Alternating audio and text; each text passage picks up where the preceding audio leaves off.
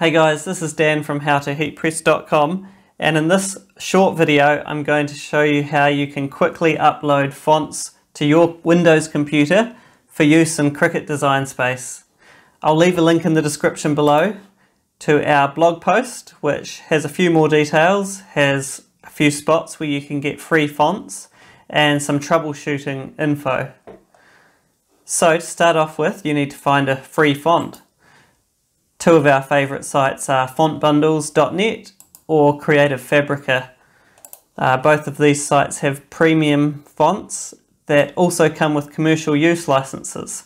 So if you're selling any products on Etsy or designing things for use on your websites or anything like that, then you can use these fonts.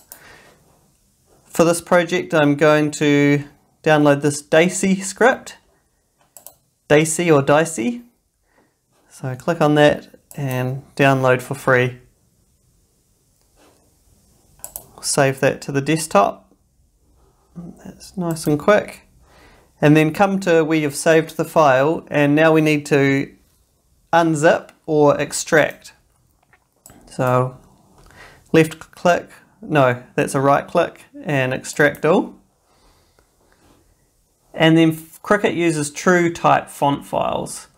So all fonts, if they're compatible with Cricut, will contain a true type font file.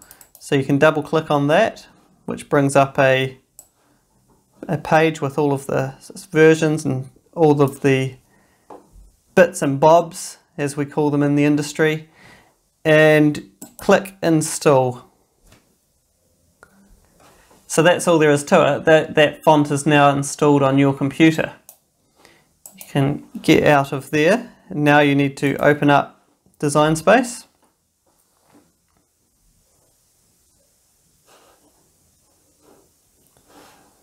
Bit slow. Welcome Naomi. Naomi's my wife. And download later.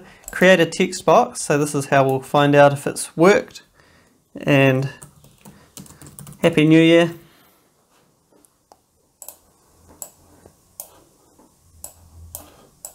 So that's the standard Cricut Sans font.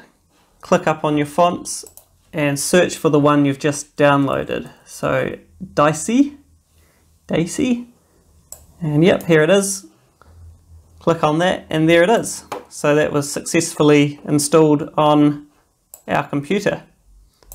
If you want to move these individual letters closer together, you can select them all, come up to the right hand side here, ungroup, and that allows you to shift the letters closer together so that they're linking and those sorts of things. And then afterwards you would need to weld them back together to be cut in one piece. But that's all there is to it. It's as quick and as easy as that. And if you've got any more questions, leave them in the comments below and we'll get back to you as soon as possible. Thanks for watching.